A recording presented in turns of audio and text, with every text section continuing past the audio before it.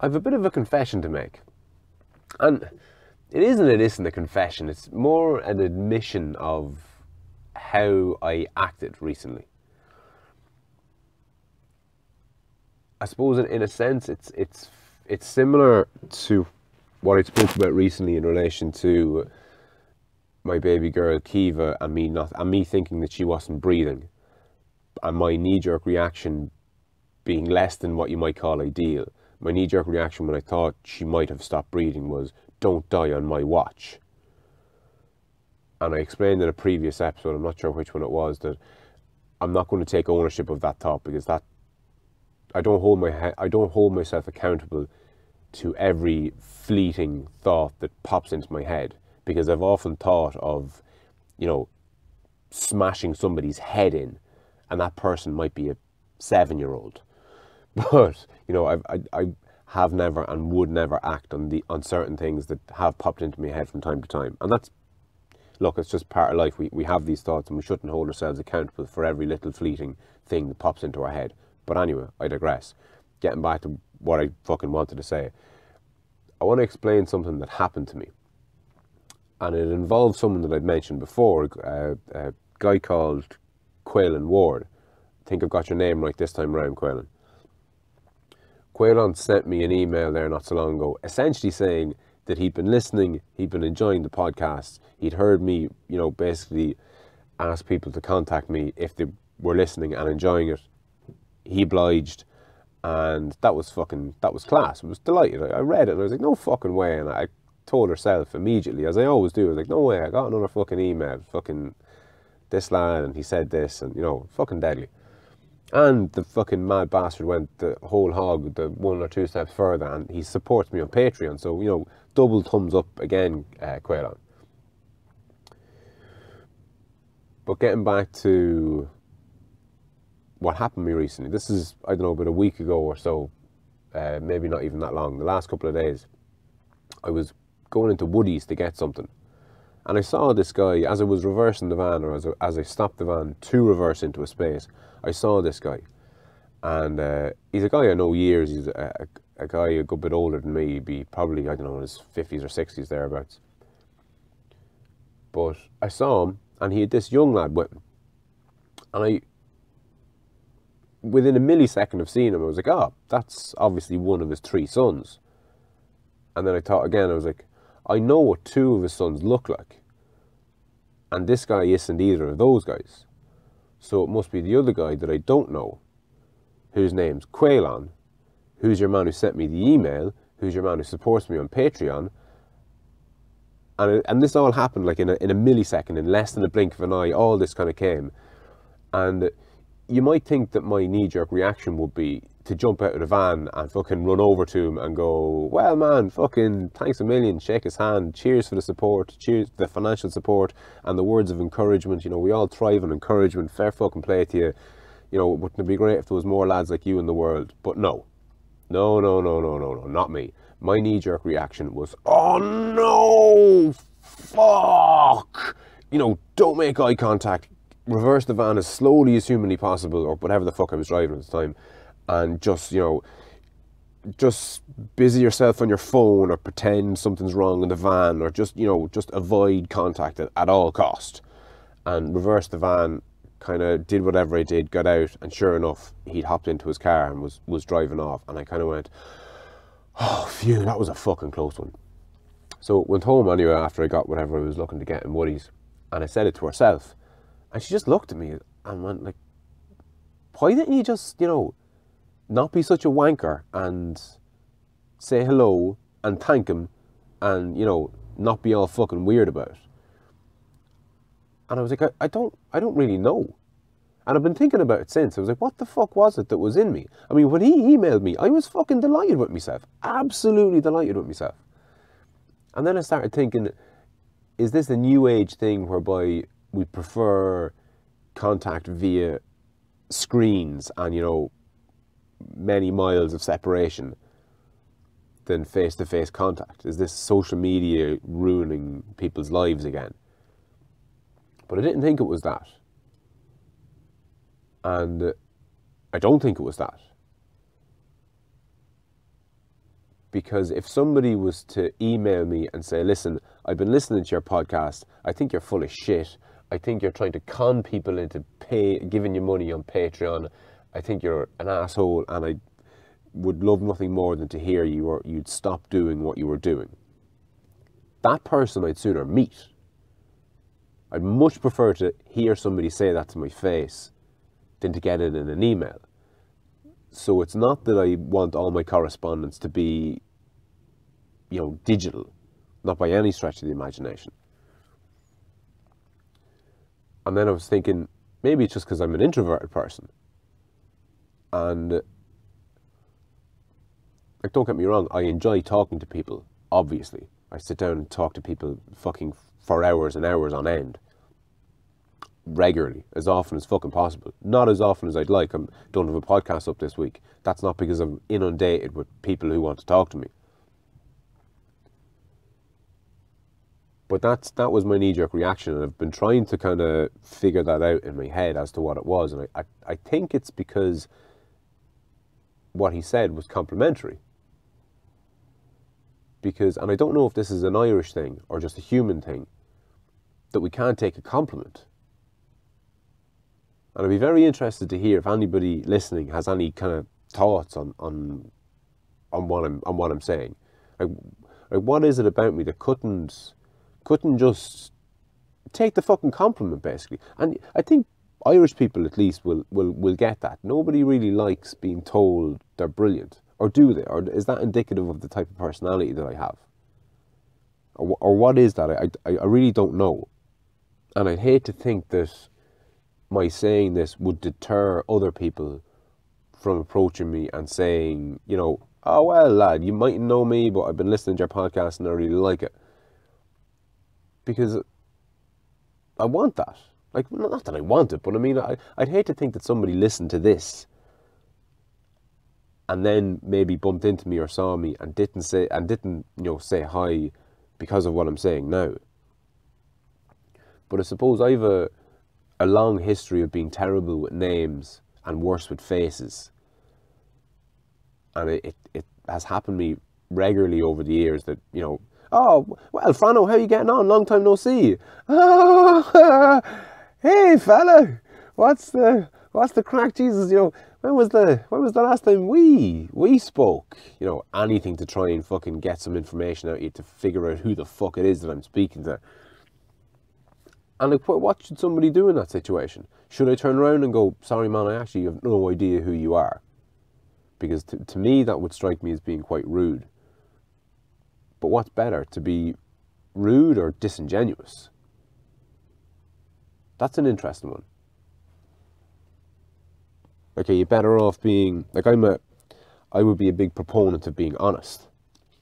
I think that lying, it just fucking ruins everything. And relationships between men and women, I think, lying and not expressing yourself, and by not expressing yourself, I don't mean necessarily not talking about your feelings. My brother Pat would be big into this idea that you should have nothing to hide, and I'd be a massive proponent of that. I think that's evident in these solo episodes where I essentially broadcast my internal dialogue, something not too many people are willing to do, and for good reason a lot of the time, I think. Or maybe not for good reason, maybe for terrible reasons. Maybe if more people did these kind of monologue podcasts or things, if only to listen back to them themselves, even if they weren't to upload them. But there's something very, I don't know, freeing or refreshing about doing them. But just, putting yourself out there and collecting your fucking thoughts and having people come back to you and say, remember you were saying this about that? Well, I think this. And you're like, fuck, I'd forgotten I'd said that even. And you're right. I was wrong about that. I agree with you now in hindsight. Or, no, I'm going to stick to my guns here. I think you're looking at this incorrectly, and here's my reasons why. And, God knows a conversation might fucking break out. Like an actual conversation, not just fucking chit chat. Not just fucking noises we make with our fucking mouths. Actual conversation. Where there's like, you know, a net benefit. And I think the more that we express ourselves, the more we realise, I suppose, what we're interested in. I put it this way. Ask yourself this. If you were to start recording yourself, if you were to start opening up the app on your phone, hitting record, and just talking, what would you talk about? And don't get caught up in the initial, you hit record and you're like, you know, you might think you've nothing to say. You might think you've nothing to say, but your internal dialogue is fucking chattering away 100 miles an hour, 24 hours a day. So you have plenty to, you mightn't have plenty to say, but you have plenty to think. And you think all the time. And it's those thoughts that you want to start saying. Because who knows what you'd end up talking about. And it might take you 50 or 100 recordings to actually kind of get out of your own way and be able to do this, to be able to talk. But wouldn't it be interesting to just do it, even privately, just to see what it is that you talk about? Because a lot of people don't even know what their own interests are. And one thing that I've noticed about the conversations that I've been having with people, and the ones that I've been having with myself, say, is that I might be a lot of things, but one thing that I'm certainly not is one-dimensional. And I actually see, or I'm beginning to think, say, that that's a big problem in our society, is that people go to college and, you know, they either get a degree or a master's or a PhD, but it leaves them very one-dimensional. So if you've a qualification as, I don't know, a fucking geologist, you might be ready, willing and able to jump into a conversation about rocks and stuff, but not necessarily about, you know, medicine or pharmaceuticals, or I was going to say drugs, but the three of them are essentially the same thing. But, you know, I don't know, fucking hunting or gun control or democracy or the lack of it or social media or whatever the fuck it is. Because there's this idea of, no, that's not my area of expertise. Personally, I think that you should have as many areas of expertise as humanly possible. Now, granted, there's kind of a law of diminishing returns there. The more you know about the more subjects, the less you can know about each individual subjects. But realistically, like, what are the odds that you're going to be an actual world-class expert in any given field? Slim to fuck all, really.